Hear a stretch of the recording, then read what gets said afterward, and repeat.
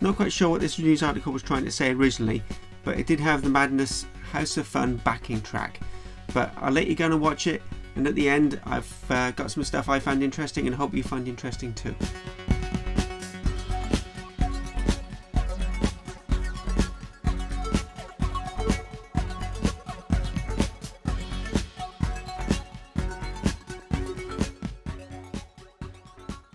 I think it's a general public awareness of the place of microcomputers in the future and a need to get to grips with these sort of machines. So when are shopkeepers going to be able to start taking delivery of dragons again? Well, shopkeepers are receiving deliveries at the moment. The only thing that I'm not accepting now are orders guaranteed for delivery prior to Christmas, because those orders are already in. What do you see as the advantages your computers have over their rivals? We see it as an easy machine with plenty of space available in the form of its 32K RAM, a number of useful facilities like the graphics and the sound, and a very simple BASIC, which is a worldwide standard, which means that they can access software from other sources quite easily. What do you think we need to do to keep ahead in this field?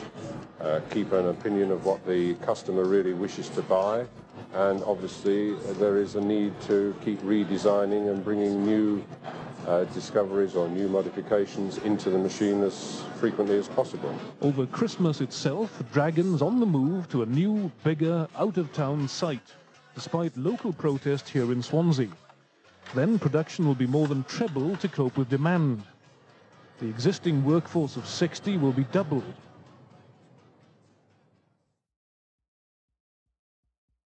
One of the questions that came out about this video was, which factory was it?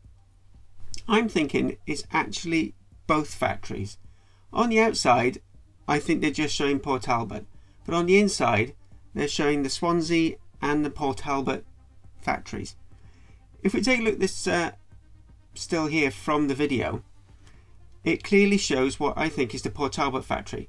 If we look at the outside of the building and the way the Dragon data is written, and then when we compare it to this known picture from 1983 of Port Talbot, we can actually see it is the same building. And also, in one of the other shots from the video, if we take a look on the left hand side, you can also see there's a Dragon logo and the apex of the building. And this matches up quite nicely to this other shot of the outside the building. Again, this appears to be Port Talbot. But when we go inside, it definitely looks like it's two different factories. If we look at this first video here, on the top left hand corner of this square, we can see what appears to be quite an older style door, definitely pre-80s, because Port Talbot was built in the 80s.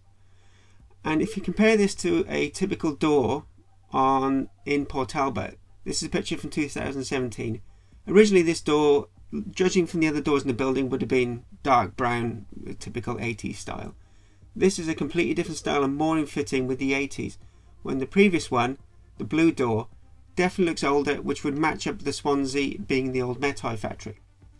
It's also, in the bottom left hand corner here, we've got wires coming down, dangling down, coming down to each test station. And this is confirmed by this picture here, which is from Port Talbot 1983 from Dragon User. Again, this shows the cable coming down into the test rig area. And these workstations appear to be away from the wall, unlike the Swansea factory, which appears to be up against the wall. Quite an interesting thing is, I've never noticed it before, never seen it before, is what appears to be a modified Dragon 32, which is doing testing of the actual retail. So they've actually got a Dragon 32 as a test rig with the buttons set up on it, which is doing some form of automated testing, and what looks like possibly a hacked Dragon 32 there with a cutout where they're probably testing the boards.